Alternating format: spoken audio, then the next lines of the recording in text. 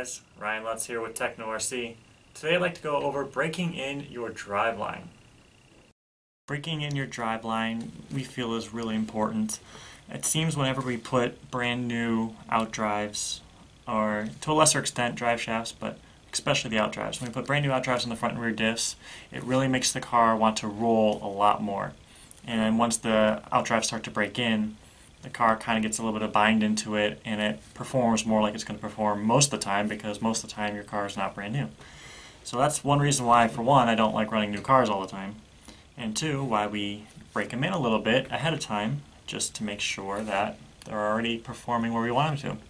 So what I'm going to try to demonstrate here is we take a Dremel and we take off the black coating on the inside here, right where the pin rests. So I'm going to demonstrate that. Power.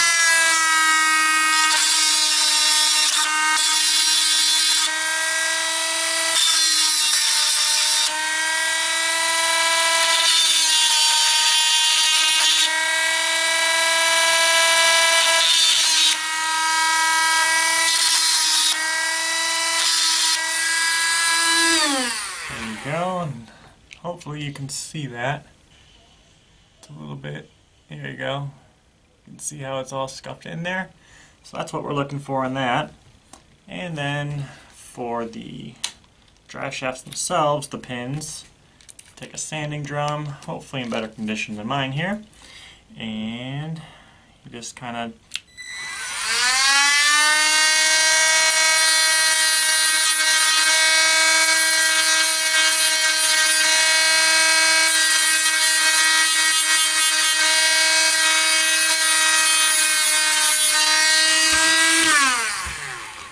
go along and you kind of flat spot the edges a little bit, and just, you know, just enough to rough it up and make it so it's not going to be super free, and you get a little bit of mechanical bind in that. And that's what you're going to want, because then your car's going to handle like it's still going to handle again in another gallon or two. So that's what we're looking for, and I hope that tip really helps you out. Thanks for watching.